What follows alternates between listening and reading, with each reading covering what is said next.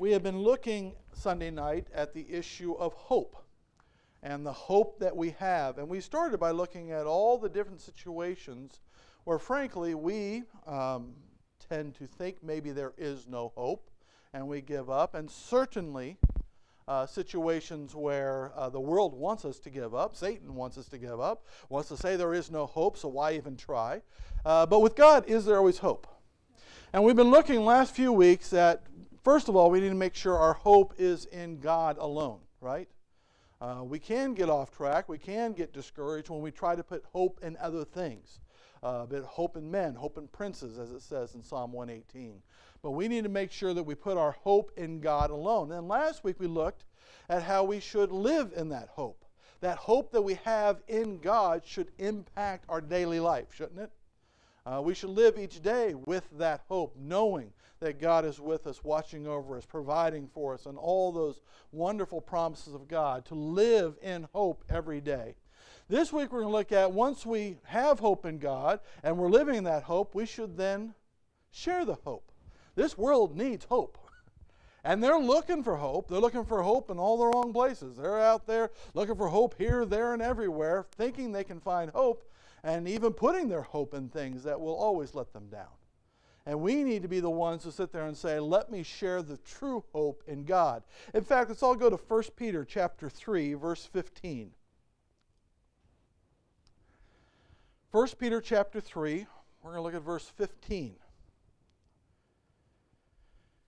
And Peter, as he's writing to the churches here, says, "But sanctify the Lord in your hearts, and be ready always to give an answer to every man that asks you a reason of the hope that is in you with meekness and fear."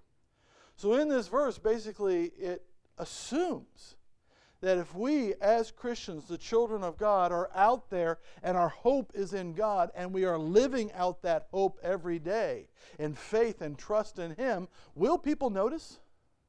Yeah.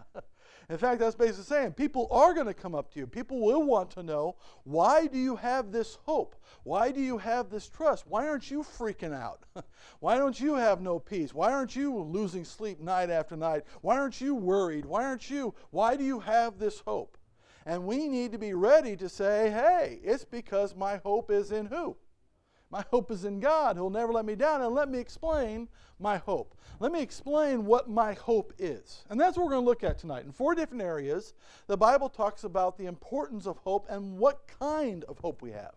And the kind of hope we have is different than the world gives, isn't it? The world gives a false hope. We have a real hope, don't we? So we're going to take a look at that tonight. Everybody start by going to 1 Peter chapter 1. So we're already there. I'm not going to make you leave and come back. I'm trying to be nice. 1 Peter chapter 1. We're going to start in verse 3. 1 Peter 1:3 says, "Blessed be the God and Father of our Lord Jesus Christ, which according to His abundant mercy has begotten us again unto a" what kind of hope? Lively hope, by the resurrection of Jesus Christ from the dead. So the first kind of hope we have, and lively, just another word for a living hope. We have a hope that is alive and well. We have a hope in a person, Jesus Christ, who is alive and well. We have hope in a God that is alive and well and powerful, right? Not only that, but we have a hope that is a daily hope, isn't it? It's in every moment of every day. It is never a dead hope. It is never a hope that will let us down. It is never a hope that will stop. It is a lively, living hope that we have. In fact, he goes further in verse 4. "To an inheritance incorruptible and undefiled, and that fadeth not away, reserved in heaven for you." We have a hope that goes on and on and on, and that will follow us every day of our life and yield to an inheritance that is for how long? Forever and ever, reserved by the hand and power of God in heaven. This is an important hope, isn't it? It's not a hope that fades. It's not a hope that diminishes or loses its power. It is a daily, lively, living hope that we have in God, of an assurance of an inheritance, and of assurance of a place with God. Not only that, verse 5, who are kept by the power of God through faith unto salvation, ready to reveal in the last time. We are kept by whom? By the power of God. Again, a lot of people, especially other religions, have their hope really in themselves. It's okay, I believe in God, but I'm the one that's going to make sure I'm saved. I'm the one that's going to work my way there. I'm the one that's going to attain into it. My hope is really in myself. Is that a good place to put your hope? You know you. How many times have you let yourself down? How many times have you failed? It's something we do. But we have a God who has what? Kept by the power of God. He has kept us unto salvation. So our hope is in a powerful God, a living God, right? That assures us of both an inheritance and of salvation forevermore. Verse 6, wherein you greatly rejoice, though now for a season, if need be, you are in heaviness through manifold temptations. The reality of the matter is, even though we are the children of God, we still may run into issues. We still may have problems. Our hope is not that. My hope is that I'll never have another problem in my life. That's not the hope. If that's your hope, you've got a false hope. Well, our hope is that, what does Psalm 23:6 say? Surely goodness and mercy shall follow me all the days of my life, and I will dwell in the house of the Lord forever. That's our hope, is that even in times of trouble, if we need to go through these things, there is a purpose to them. Verse 7, that the trial of your faith, being much more precious than of gold that perishes, though it be tried with fire, might be found unto praise and honor and glory at the appearing of Jesus Christ. It's a hope that even in times of trial, even in times of trouble, God has a purpose for it. Is that a good, lively hope? To know that none of this is in vain, none of this is worthless. Even Job and what he had to go through, did it have a purpose in it? Or was God just playing games? No, there was no game being played.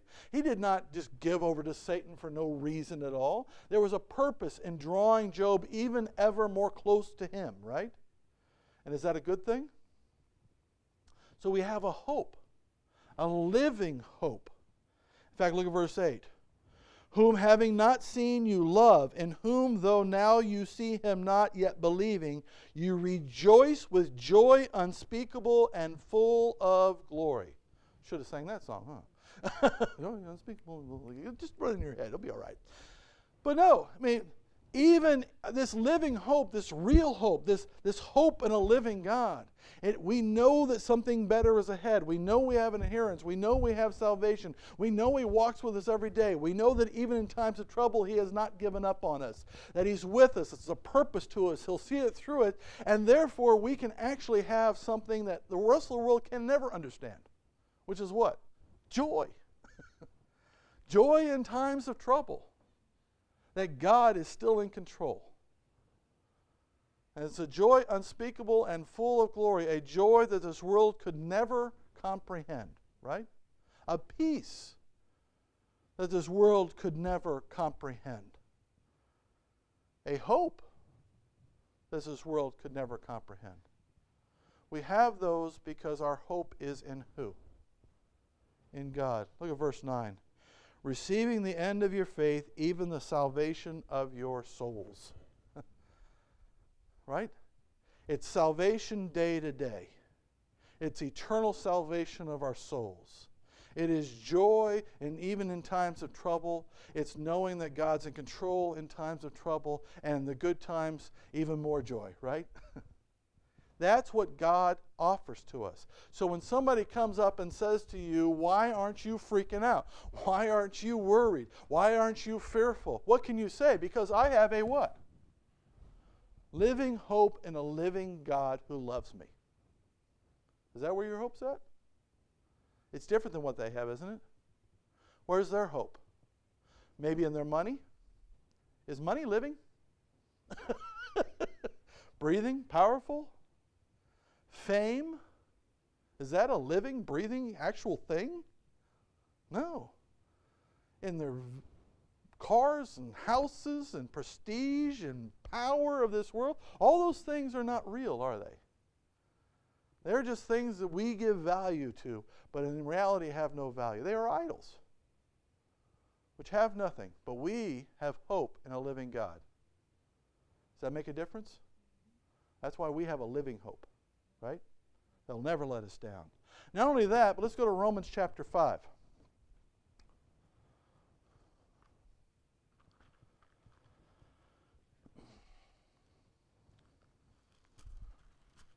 Romans chapter 5, starting in verse 1.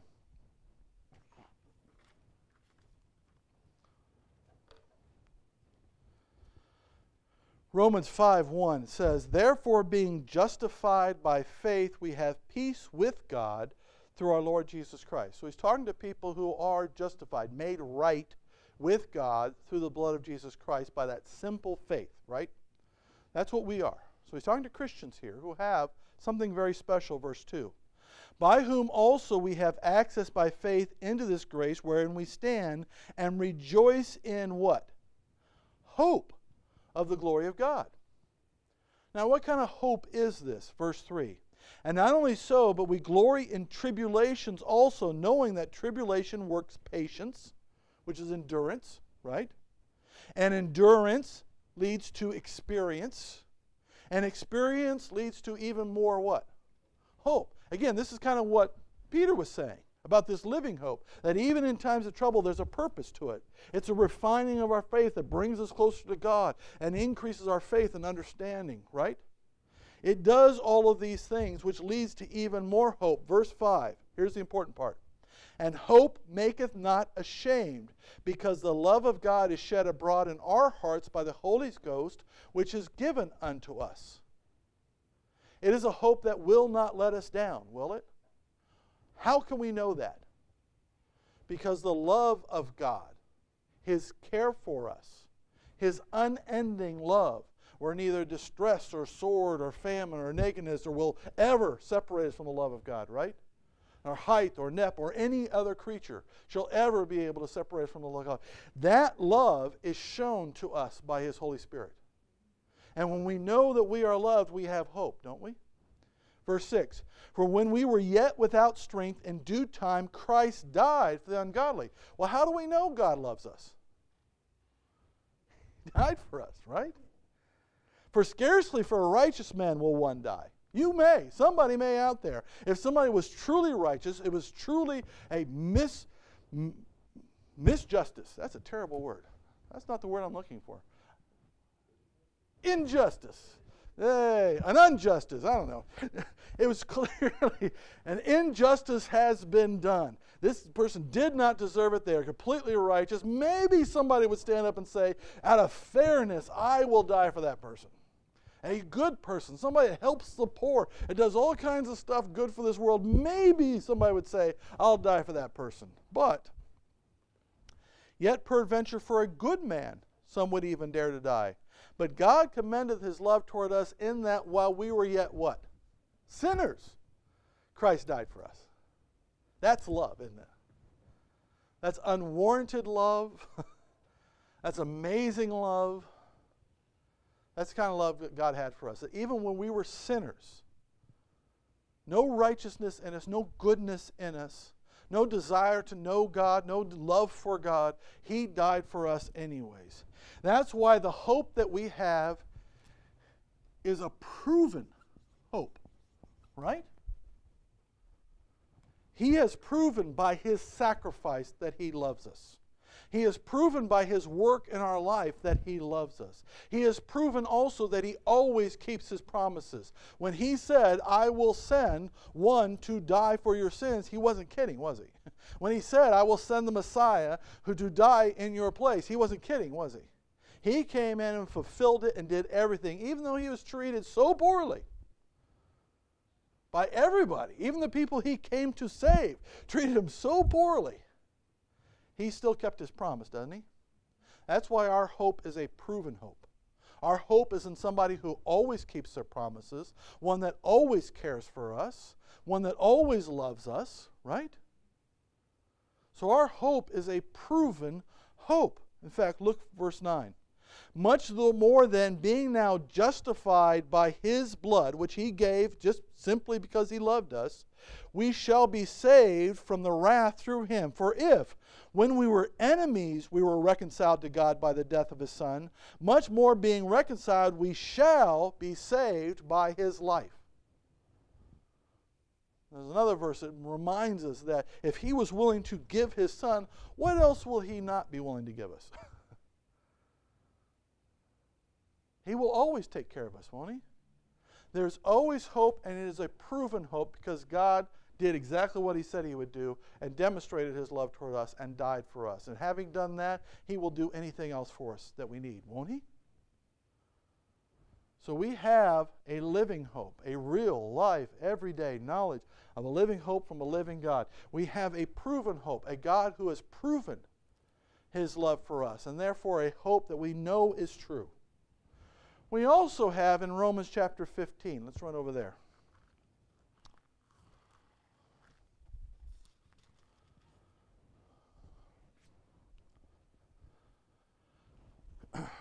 Romans chapter 15, we're going to start in verse 2.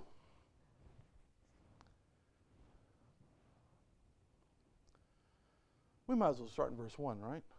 Why is it might as well start in verse 1. Chapter 15, verse 1. We then that are strong ought to bear the infirmities of the weak and not to please ourselves. This is a continuation of a thought in chapter 14 where we need to basically encourage and help each other, right? If somebody is weak, somebody's falling down, it is up to the stronger ones to help them, right? And bear their infirmities and not just to please themselves. We are a group, right? I don't know, some people in this world have a hard time with this concept of society. That I will give up some of myself to help everybody else. Instead, everybody's like, why should I do anything? No.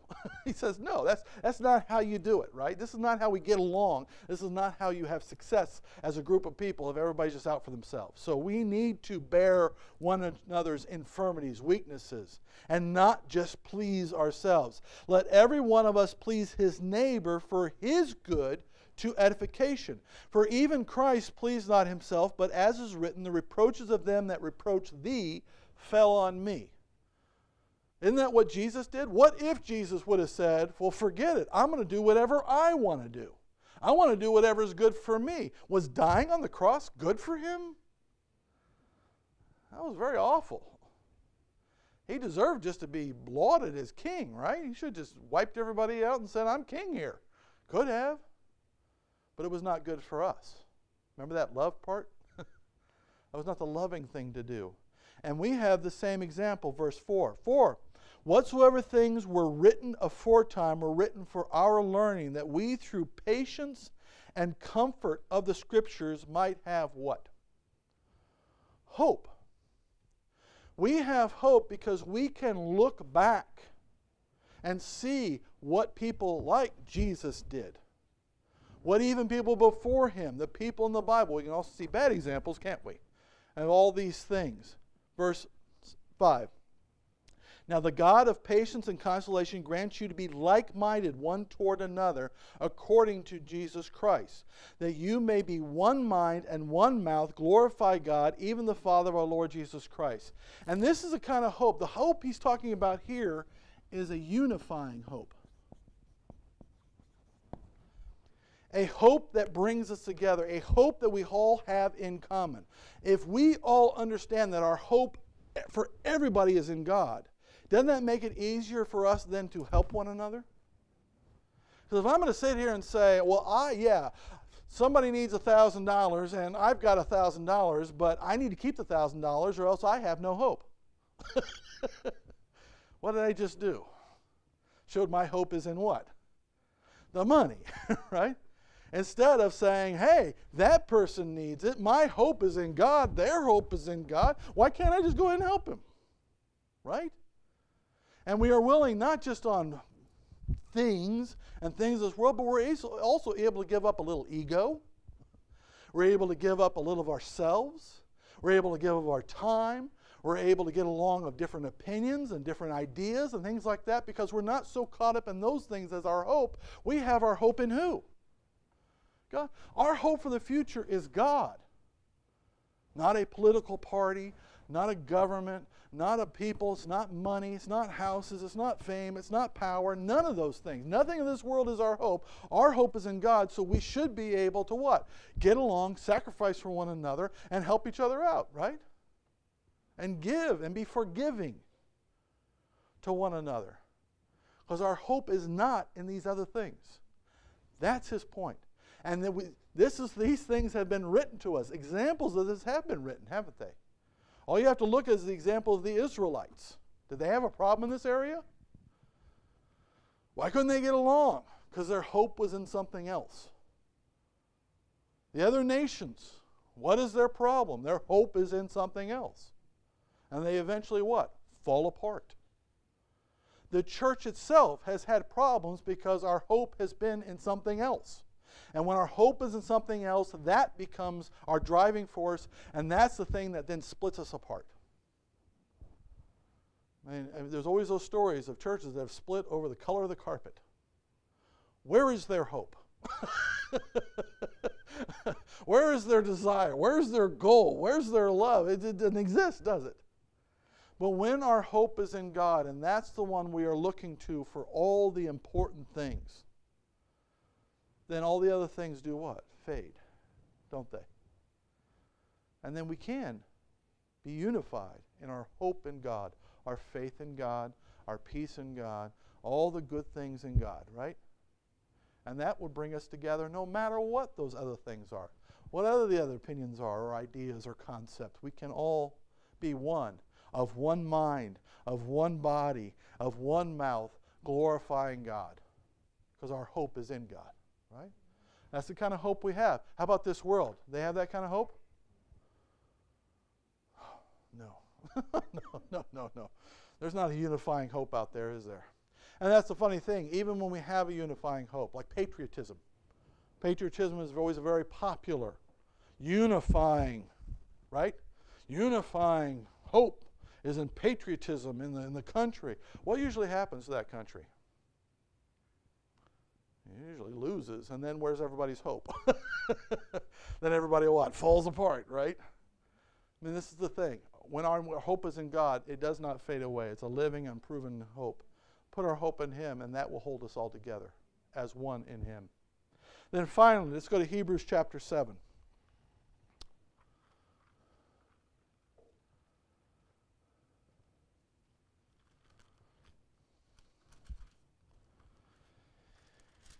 Hebrews chapter 7, verse 19.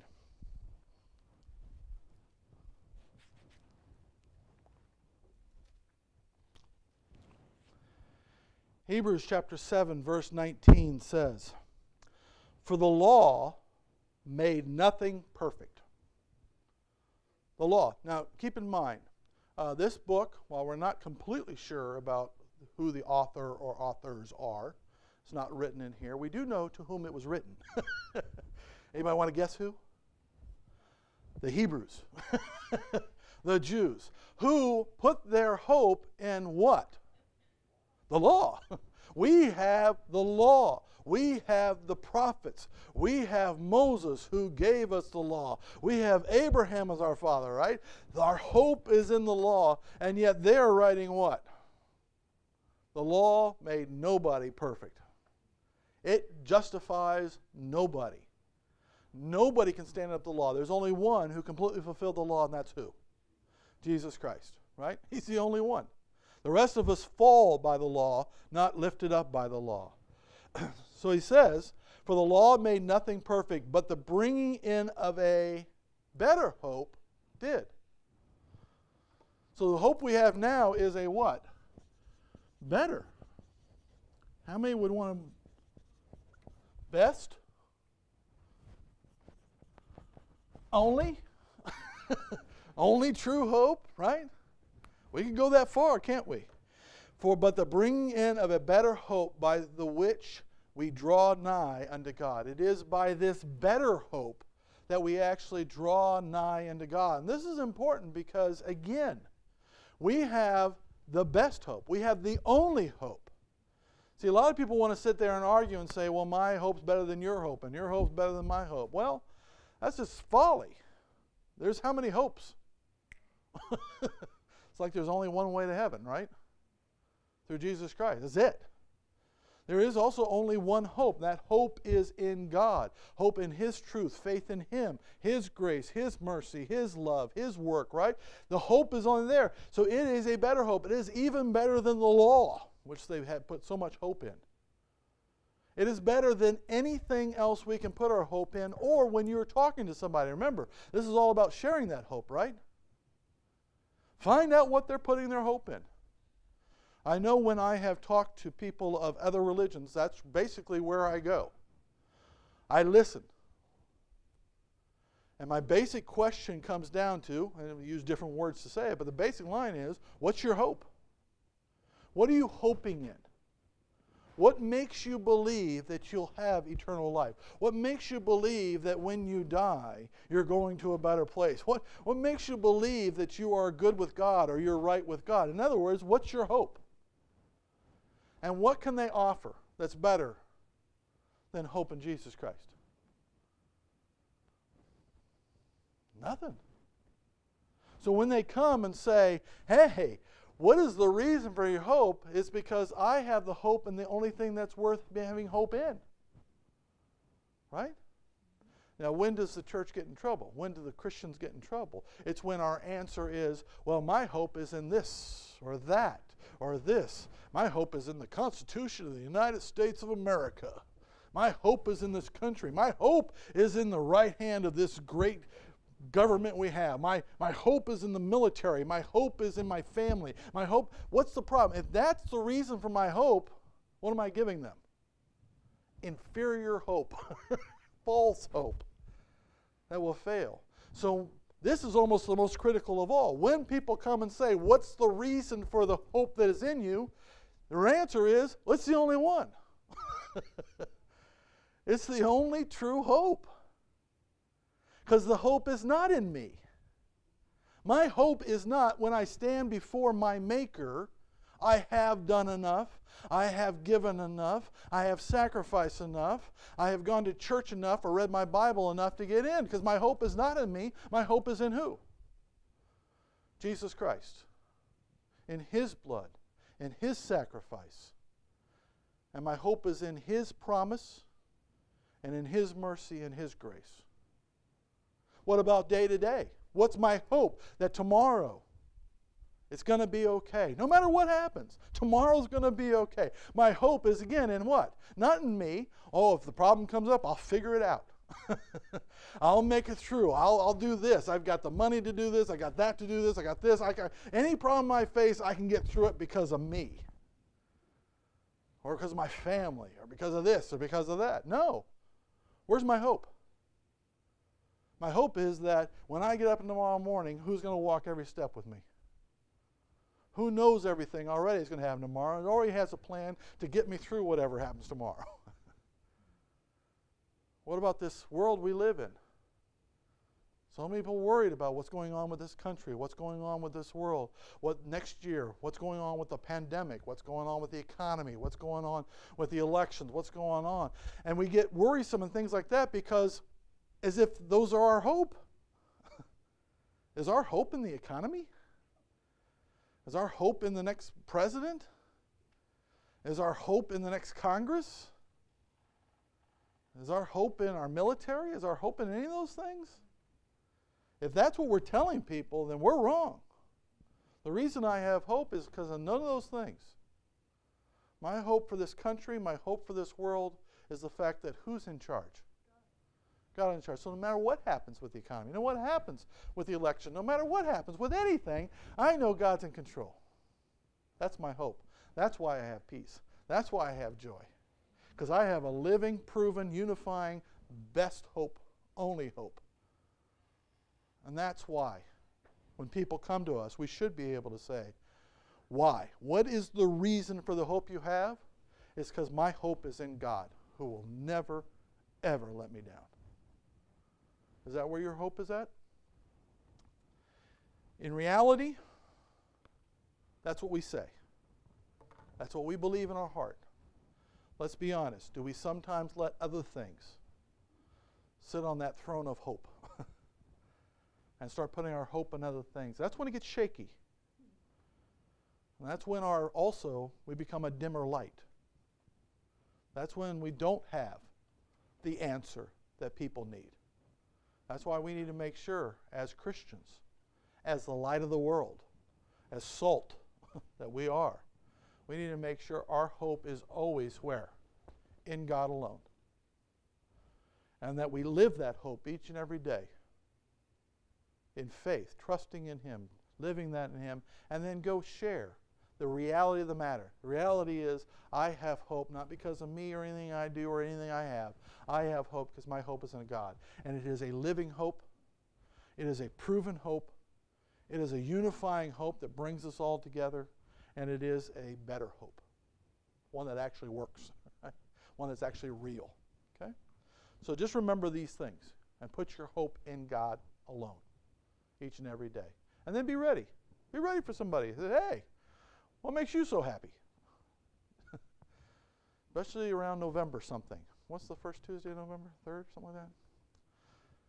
Because a lot of people are going to be saying, oh, it's the end of the world. I don't care which one wins. There can be half the people are going to say it's the end of the world.